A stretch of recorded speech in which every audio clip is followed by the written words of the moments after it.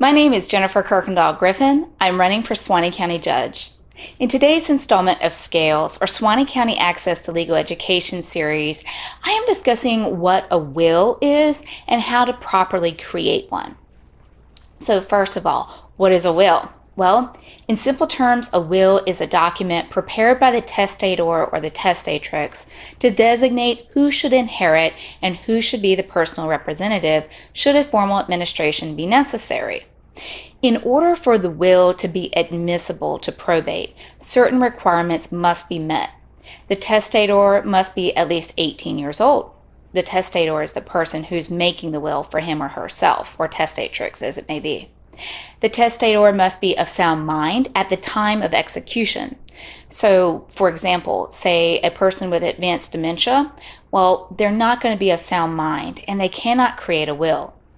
Another requirement is that the will must be in writing and it has to be witnessed by at least 2 people. Now that's all that's required, but to make it even easier to be admissible, the will can be what's called self-proving. To do that, the testator's signature and the signature of the 2 witnesses has to be notarized. And there was actually a fairly recent law change for remote notaries. But with wills, there's a special provision that if there's any suspicion that the testator is what's called a vulnerable adult, then the will must be signed and notarized in person. So even if the will is not self-proving, if it is still admissible, there's just one more step that needs to be taken. And that step is to file an oath of witness. Or if one of the original witnesses is not available, the personal representative nominated in the will may file the oath. Or even any person that is not interested in the estate, such as the attorney that prepared the will. The oath simply states that the person believes the writing exhibited to be the true last will of the decedent. If the will is admitted to probate, then the court follows the wishes of the decedent. However, if for some reason the will is inadmissible, then the estate passes as provided through Florida law, which would be intestate succession. My video last week talked about intestate, meaning when you die without a will. Now this has been a broad overview of what a will is and what it does for the estate.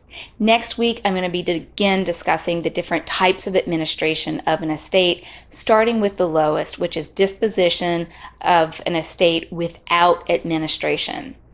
If you found this information useful or you know somebody that could benefit from it, please like and share, and definitely follow the campaign's social media.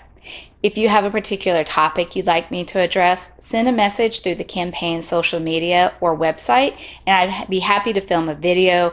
Just remember that I can't speak about facts specific to a case, but I can speak in an educational manner.